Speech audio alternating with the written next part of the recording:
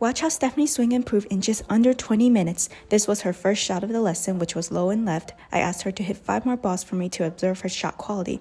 Then I asked about her golfing history and learned she played golf for a year. After that, we agreed upon the main goal for her lesson was to improve the connection between her arms and body. Stephany played tennis since she was young. Knowing that piece of information, I explained that her weight should transfer to the lead foot, just like in tennis. After several minutes, I attached a triangular training aid between her forearms. She practiced swinging with this training aid for a good 5 minutes. Once she felt like she got it, she transferred that same feeling to her real swing without the training aid, resulting in a more connected swing. Immediately, I saw pure happiness on her face. I just love it when my students are happier than they came. If you like this video, then hit the follow button for more.